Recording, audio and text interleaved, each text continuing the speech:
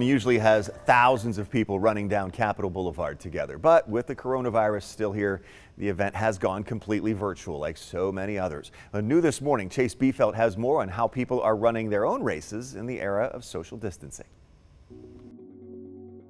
FitOne director Eric Stride says FitOne is completely different this year, but that doesn't stop people from making healthy choices. Since this year is a little bit different and we have a virtual event, obviously our registration isn't what it would be for a typical year. We're still really happy with the almost 5,000 people that have signed up. Here's how the virtual event works. The 5,000 people that signed up have until September 30th to run their race. You can choose to run a 5K, 10K, or half marathon. FitOne have already provided routes for each of those races, but if you're feeling ambitious, you can plan your own path. This is all done through an app called RaceJoy. They track it through the RaceJoy app. You either selected the pre-prescribed courses, which is the routes that we've provided, or you do Run Anywhere. So if you've done Run Anywhere, you just pull up the RaceJoy app and track yourself on your run there and upload it when you're done.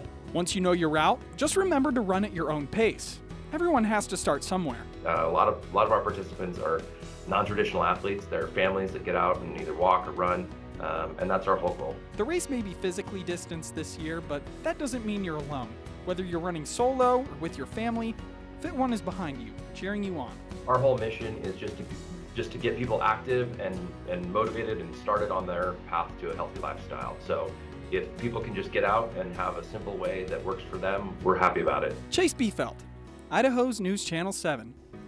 And again, as Chase mentioned, you have until September 30th to finish your race. If you haven't run yet, we'd love to see your race photos. You can send them to us using the Near Me feature on our app. You might end up in one of our newscasts.